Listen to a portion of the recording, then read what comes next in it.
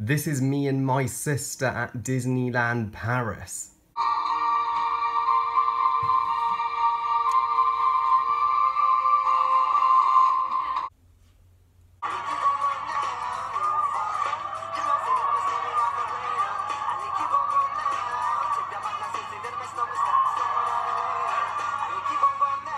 Sisters, directed by Jason Moore, written by Poehler, and is the 2015 underrated comedy which tells the story of two sisters, Kate and Maura, whose parents have made the decision to sell their old house, and the sisters have exactly 1 week to clear out their older belongings from their rooms, but they are not happy with this decision, so to go back to the glory days of when they were young, they throw the largest house party ever with their classmates, but the party soon descends into chaos when their personal life gets involved, and the house is nearly unintentionally destroys. I'm sure the studio behind this movie wish they'd never released Sisters at the exact same time as this box office smash. And I can't believe that pile of shit Alvin and the Chipmunks the Road Chip outgrossed Sisters financially.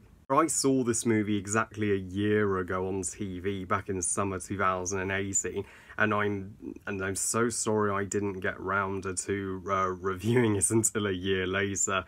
But after seeing it, I loved it so much I thought I just have to review this. And it's a shame that at the time, because this movie was overshadowed by more major blockbusters, that nobody gave a shit about it. In fact, I have checked, and barely anybody has reviewed this movie. So I thought if nobody's going to review this movie, I'll do it myself. And because more people should be giving a shit about this movie and should be showing it some love. Sisters is a pure underrated gem in the comedy genre, and is certainly the most underrated comedy I've ever seen.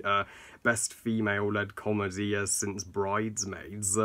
So yeah, let's get to my positives. What makes Sisters special as a comedy is that it's a sister story, and we rarely see sister-based comedy movies. The majority of them are brother related comedies. In fact, there seem to be more brother stories in movies than sister stories, and I think there should be far more sister stories in film. Yeah, this is a comedy movie that made me realise just how close I am to my own sister. She's currently helping with a theatre show at my local theatre right now, and she's doing brilliantly. Yeah, this is a comedy movie for me and my sister especially, and the two sisters, Kate and Maura, played perfectly by Tina Fey and Amy Poehler. Yeah, 2015 was Amy Poehler's most successful year. First Joy and Inside Out, and now Maura in Sisters. She was on fire in terms of her career, and Amy Poehler and Tina Fey, they both give such winning performances as our two sisters, and Kate and Maura, they are they're sisters that are going through so much, and that's where Sister succeeds.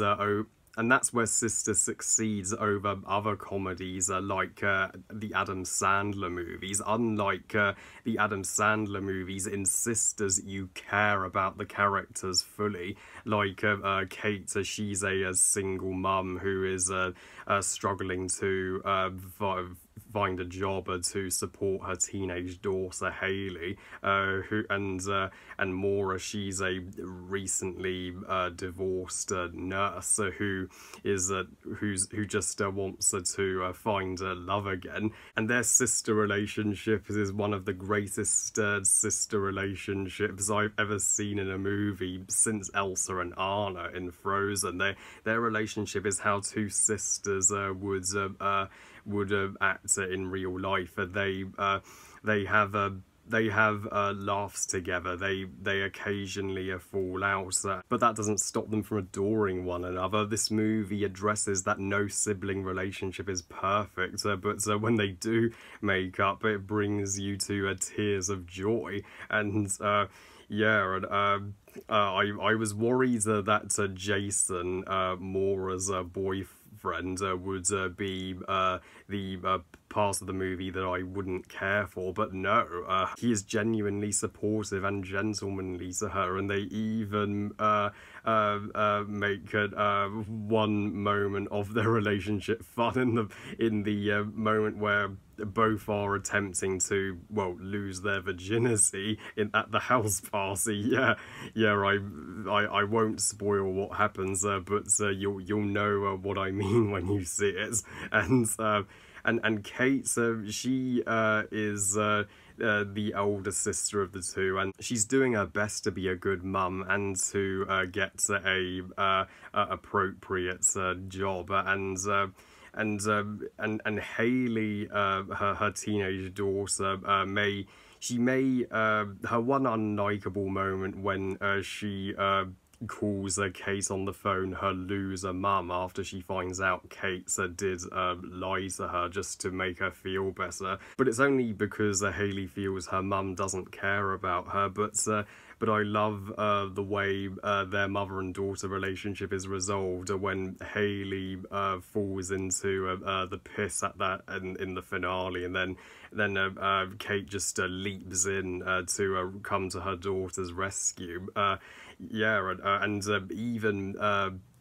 Brenda, who is Kate's nemesis from high school, and she's pissed that she wasn't invited to the party, and she does attempt to sabotage the party every now and again. But even they make up by the finale of this movie. They don't just make her a cliched bully girl, they even give more layers and a softer side to her. The conflict in this movie is resolved beautifully, and every single bit of conflict is resolved, leaving the viewer 100% satisfied with the ending as a whole.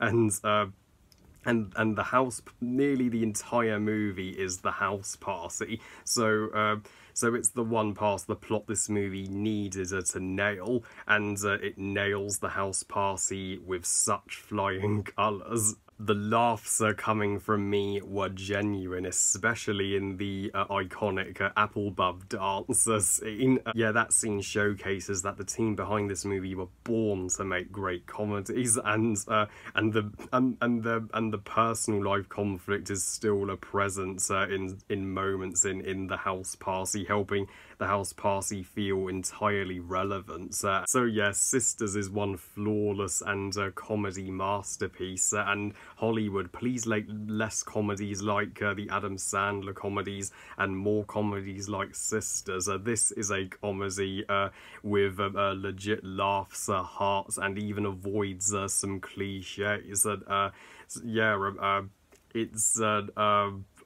It's honestly even one of my top 10 favourite movies of 2015. I give Sisters 5 stars out of 5. Best movie ever.